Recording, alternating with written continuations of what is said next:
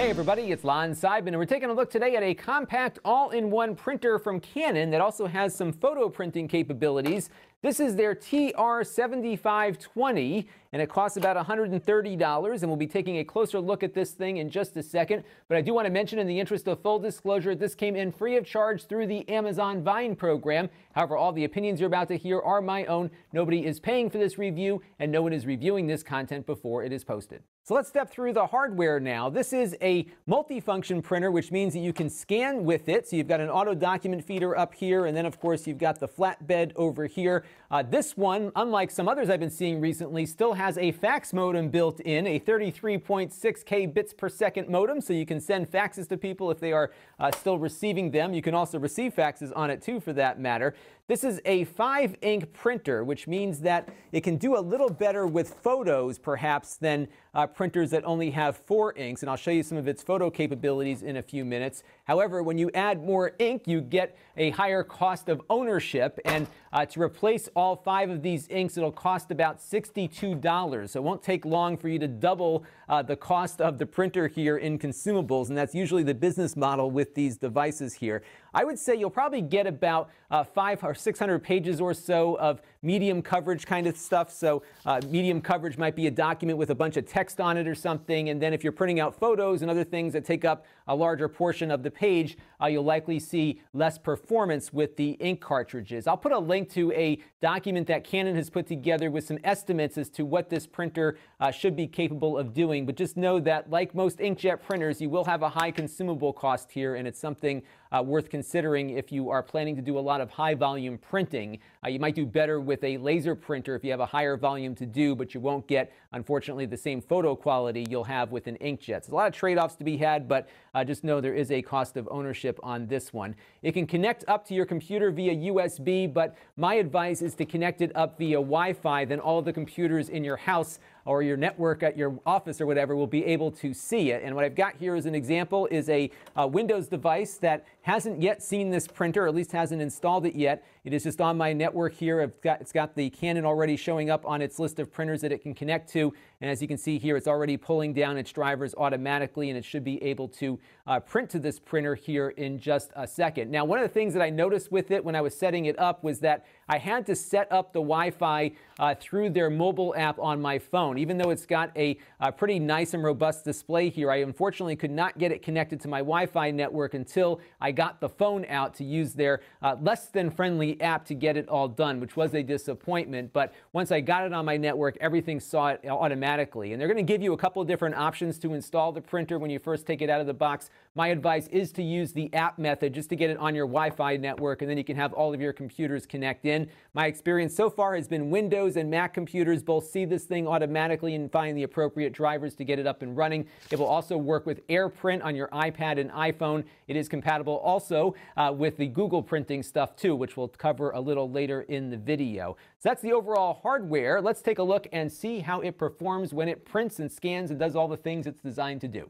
Now, before we start printing, let's take a look at paper capacity. You've got a 100 sheet tray here in the front, not huge, but good enough for small home office kinds of uses. And you can also fit another 100 pages here on the rear manual feeder. This will also take in envelopes and photo paper, which we'll be doing in a few minutes too. So not a huge amount of paper capacity, but good enough. One thing that's kind of aggravating is that every time you put in the paper tray here, you have to tell it what size paper you have in. It doesn't detect it automatically based on what you're doing. Now, what I'm going to do first as a test is just a simple black and white document here from my iPhone. I'm going to use the AirPrint feature that's built into the phone here. So if I go over to print, what will happen is it'll go out on my network and find the printer automatically on my network, because both my phone and the printer both reside in the same spot. This will print two-sided duplex documents, which is what we're going to do. So I've got a 4-page document here. It's mostly black and white. So what I'm going to do here is just go over to options and just force it to black and white, just so we can see how fast it prints when it's not doing any color. They say about 15 pages per minute in black and white and 10 pages in color. So I'm going to hit print here, and now it's complaining because it wants you to lift up the control panel in order to start printing. This is one of the things that is a little inelegant about this device. You have to kind of take the printer apart in order to print things out on it. They've got a paper tray here that will also come out. so your paper has a place to go. Now you'll see this first page comes out very quickly, and then when we do the duplexing, it's going to suck the page back in, and it kind of sits here and pauses for a second before it does that. So if I was printing all 4 pages out one page at a time, they would all come out as quick as you just saw here, but the duplexing does take a little bit longer. So what will happen next here is it will slowly suck that page back in, flip it over, and then start printing the other side, as you can see here right now. So it is capable of doing duplexing, but again, you're not going to be doing a high volume kind of duplex printing here. So let's shift gears now to photo printing, and this printer is a 5-ink printer and can print edge to edge on photo paper, and I've got a 4x6 blank sheet loaded up right now, and I put that in the manual feeder. That's the better spot for photo paper. Now you can print edge-to-edge borderless on a PC or a Mac if you have the drivers installed, which again go in automatically. On mobile devices like the iPhone and the Android operating system, you do need to make sure you've got their app installed in order to get the borderless prints. The Apple printing driver doesn't support borderless prints through photos, so you have to go into the app to print your photos out. The interface isn't great, but they have made it somewhat easy to get your photos selected. Now what's cool is that we're also going to be taking a look at scanning in a minute, and scanning also works here through the app. Now what I'm going to do first here is go over to Photo Print, and what that will do is access my entire photo library here, and I can go in and pick out a photo that I wish to print out. So let's go in and see what I've got here. I've got a fun one of my daughter's toy up on top of a tower that we built together. So I can click select here, and what you can do is build up a whole library of images that you want to print out, and then when you're ready to go, you click on next at the bottom, and you have options now for printing everything out. So you can see already I've got it set to 4x6. It's going to print 1 copy of this. We have the border set to borderless. Grayscale is off, obviously, because we want to print out in color. I can go in here and change those settings if I want. And then if I go over to print, what will happen now is it will connect to the printer over the network. Again, this phone and the printer are on the same network. And once again, I've got a beep on the screen here, and it's telling me the feed cover of the rear tray may be open. So I have to close this thing in the back here, and that will get it going. It's often beeping and complaining at me quite a bit here. And I've got to now open the slide panel here, hit OK again, and begin printing. So again, it's not the most friendly way to get something printed out here, but we can take a look now and see how fast it prints out an edge-to-edge photo. This might take a little bit of time. I think they measured this speed at around 37 seconds from start to finish to get the whole photo printed out. So you're not going to be making a huge number of photos very quickly, but it does do a fairly decent job of getting a pretty nice quality image out the door for a relatively low-cost printer here. So let's let this thing print out here, and I'll pull it out here when it is done printing. It's coming out very slowly. I'm not going to move the printer because it might impact things, but you can see how fast it comes out. And it's almost done. And there we go. So it took about 30 seconds or so to get the print out. It looks a little more washed out than it does on my phone, so I'll pull it back up on the phone here so you can get a head-to-head comparison here based on what it looks like on my screen.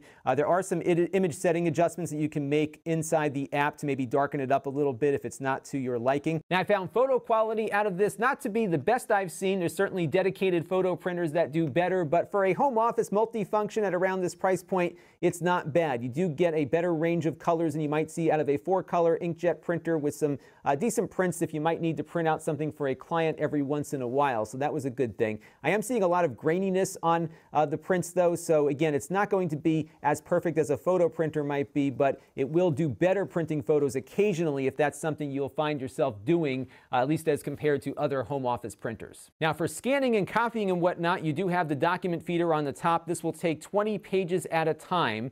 It does not duplex though, so while it can print on both sides of the page when you're printing automatically, if you want to do duplex scanning, it's going to scan in one set of the document, then you have to flip it over and run it through again. It'll prompt you for that, but not so elegant in execution. But if you want to make a copy here just to see how well the device scans, we're going to switch over to our display here. I'm going to say copy, and then it will give us some options for a standard copy, a borderless copy if we've got a photo or something like that. You can also do a frame erase copy, so if you have a book, for example, on the glass here, it'll get rid of some of the extra black stuff that might appear on page. But we'll just do a standard copy here. We'll say 1 copy, but we do have a bunch of settings we can look at here. So you do have quite a bit of things you can have it do for you. But you will, of course, see this duplexing scanning option. And again, this is not a true duplexer in that you do have to do this manually, but you can tell the printer to print two-sided when you do run off the copy. It even has a collation option here too, so you can collate multiple page documents so they print out in the same order every time. What I'm going to do though is just hit the start button here, so we'll just have it do a black and white copy here, and you can see now the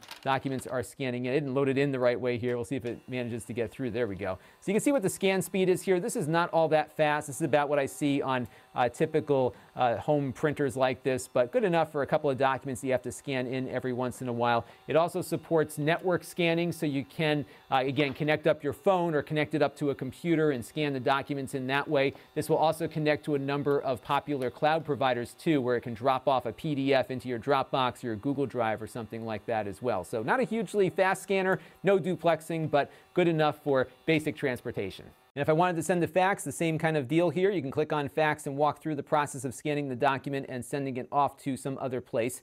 I do want to show you two more things though, and those are in the settings menu here.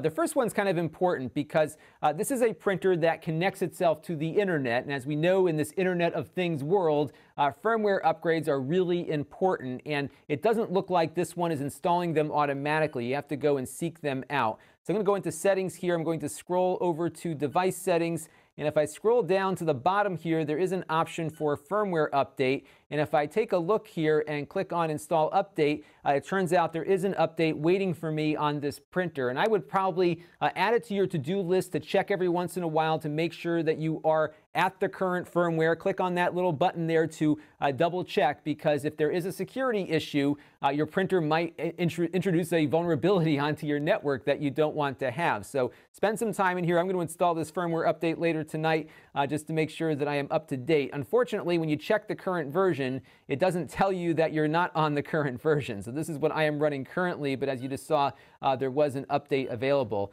Now, if you have a Chromebook and want to print from the Chrome OS, there is a web service setup option here. And if you click on that, you'll see an option for Google Cloud Print. And what it will do here is print out a document that you can then take over to your computer, and it will connect this up with your Google account so that when you're on your Chromebook or any Google Cloud Print device, it will find this and be able to print to it. In fact, with Google Cloud Print, you can print to your printer over the internet too when you're not at home. So that's a pretty cool feature. I might cover that on my extras channel to show you how all of that works. There's a lot of other cloud functionality on here that you might want to check out. But again, keep your firmware up to date on this printer, because there's an attack vector with these things. It's not just Canon, it's everybody. And you want to make sure that your printer has all of its most up-to-date firmware whenever you want to use it. So overall, not a bad printer. I wish that you could set it up from the control panel by itself without having to attach a computer or a phone to it first. Because what's funny is now I can change the Wi-Fi that I'm using to connect to it, but when I first hooked it up, it forced me to use some other device to get everything going. I'd love to just get it on my network and then just have everything connect into it. That's how other brands work, not this one. The setup process was a little too arduous, especially given that you have a touch screen that you can interact with on the front of the display. I am also concerned about the ink cost here, because both Epson and HP have taken steps to reduce the cost of ink for customers with very different strategies. HP has a mail-in thing that they're doing. Epson, of course, has printers with now enormous ink tanks that last for a year or two. So Canon is still offering you inks the old-fashioned way, at least with this printer, and it would be nice to see some additional options to reduce the overall cost of consumables, because as we saw at the outset, 2 ink swaps on this one will equal the cost of the printer, and I think that is where a bulk of their profit margin is probably lying in. But the good news is, from a quality standpoint, it seems to print out pretty nicely. You do have the option now of printing 5-color prints. Not perfect compared to a photo printer, but decent enough. And for $130 for a small home office printer that you might print to every couple of hours or so or less, not a bad little printer to have on your desk. This is Lon.TV. Thanks for watching. This channel is brought to you by my Patreon supporters, including gold level supporters, the Black Eyed and Blues Music Hour podcast, Chris Allegretta, John Prawl, William Miller, and Charlie Walden. If you want to help the channel, you can by contributing as little as $1 a month.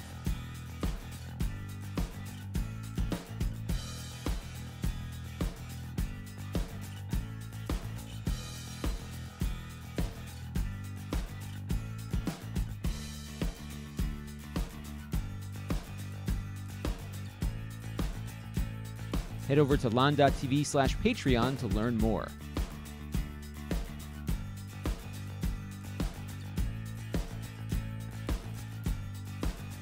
And don't forget to subscribe. Visit Lon.TV/S.